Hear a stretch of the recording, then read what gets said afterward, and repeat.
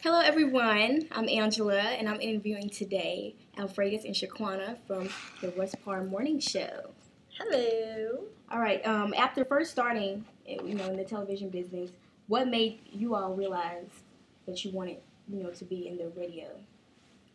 I actually started in radio and then went to TV. Okay. So it's all broadcasting. Mm-hmm. We both got our degrees in broadcasting. Right. So, And I was in school. So I was actually a manager at a retail store before I got into radio. What school did you go to? I went to the University of DC and interned through a project for one of my classes. she interned through the projects. Oh no, I'm sorry. I misunderstood her. Mm-hmm. Through a project. Yeah, as I was saying. I'm sorry. And when I interviewed Russ, he was, telling me about a young lady that he saved from teen prostitution in Dallas.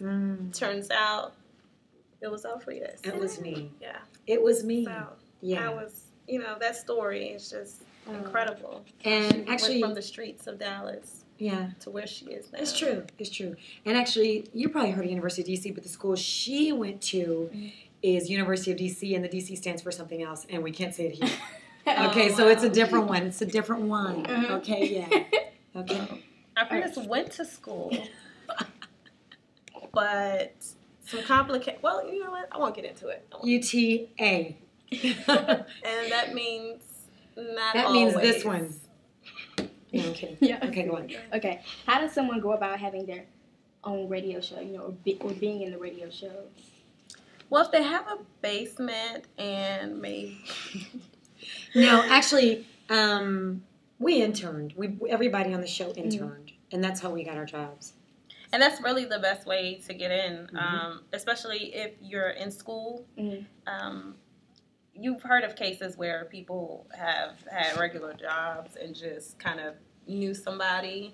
But the best way to do it is when you're in school, in college, even when you're in high school, to kind of know what you want to do, what station to focus on, and things like that. Maybe go volunteer, be on the street team, put up some flyers, things like that. So it'll be much easier to transition into, being on. Anyway. We actually have an intern that, well, he works with us now, but when he came to us, he was more like a caveman. Yeah, and now we found out that he up. was a cub. Yeah, he at was. The National Zoo. His family, everybody. It's really crazy. And now he actually works. He can talk. He has a hard time using his hands.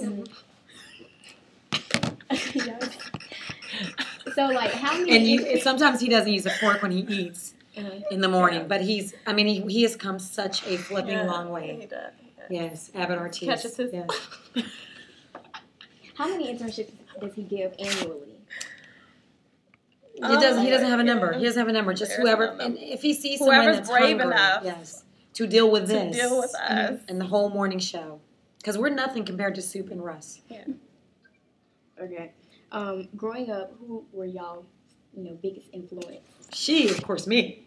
When she was growing up, she was like, I said, want to be like what I I should not do. Wow. Everything that I figured was the wrong thing to do was her. But growing up, I guess Oprah,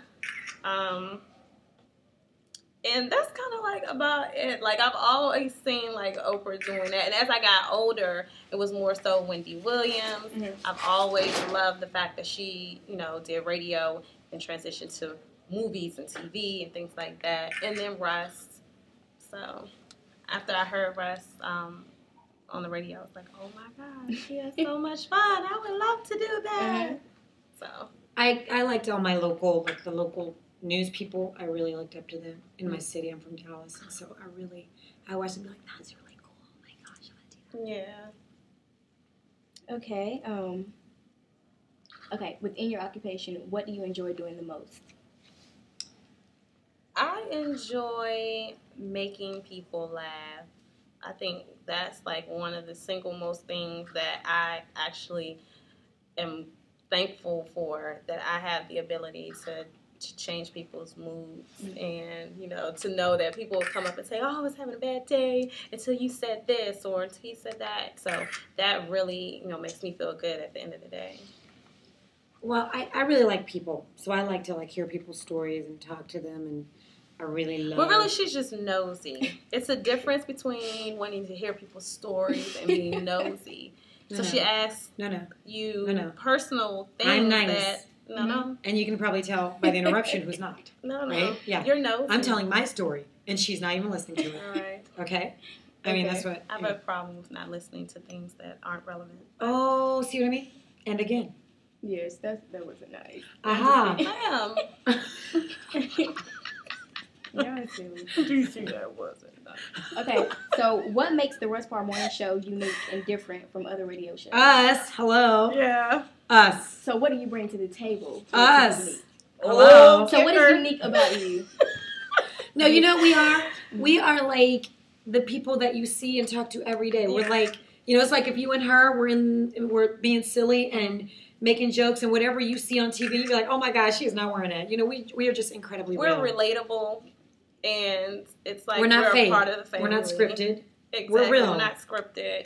We're not commercial. We're not Hollywood. It's just who we are on the radio is who we are off of the radio. Somewhat. Yes. Because you used to have a Mike and Netta and 8 zillion. That was like years ago. I haven't done that in years. Do you want to do something? Are you feeling yeah, some kind of way? I was feeling some type of way right now. Did I say, oh, you know, you're kind of because you were whoring, you know, when you first came, and then now you're not. Again, really. You can't really call it whoring unless you're getting paid. And I just got like trips to places. That's not like nobody put cash in my. Never mind. I'm sorry. Go on. Anywhere, but a ticket to the D. Okay, how do y'all feel about being in the Teen and Young Adult Expo? We love it. It's Actually, I was forced to do it. Well, I mean, we're getting paid to do it, so we love that part of it. I'm kidding. No, it's fun. We love, you know, to get to meet the people that listen to us, and we like to, you know, we love. I mean, we're young, you know. I mean, well, I'm 21. I'm young, but I think that you know Raleigh is a place where we get so much love. Yeah. Mm-hmm. You know, when we go out, people listen to the show. People know, except for somebody who works here. Yeah. But you know, for the most part, we get a lot of love here. So it's like it's nothing. Yeah, it's like coming home. Here. Oh, it's cool.